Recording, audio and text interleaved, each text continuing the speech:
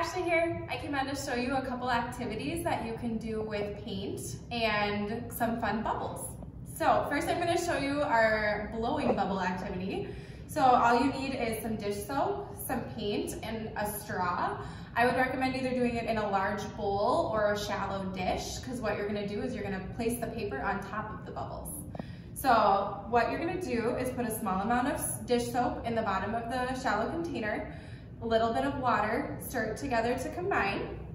Then you are going to add your paint. So I would add enough paint to until the bubbles turn whatever color you're adding. So in my case it's blue. I'm going to keep adding blue paint until my bubbles in my container turn blue.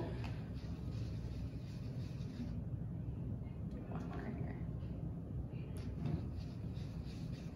That should be good. All right, so now that that is all combined, you're going to take your straw.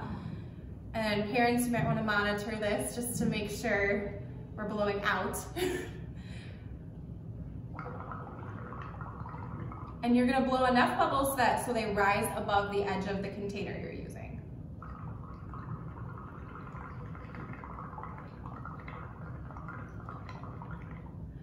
There we go. Then you're going to take your paper and you're going to press it down on top. And there you go. So you can see this one here has a little bit, I did it a couple times so you can see all the fun. You can do different colors and you have that watercolor effect with all the bubbles. Then our second activity we have, you can take some bubble wrap that you might have laying around the house and paint onto it. So you're gonna take your paintbrush and just paint over the bumpy side of the bubble wrap. And then you're gonna press the bubbly side down onto your piece of paper, and the kids can do this, and then they can pop them if they can, or if they're bigger ones or smaller ones, sometimes it's a little harder to do here.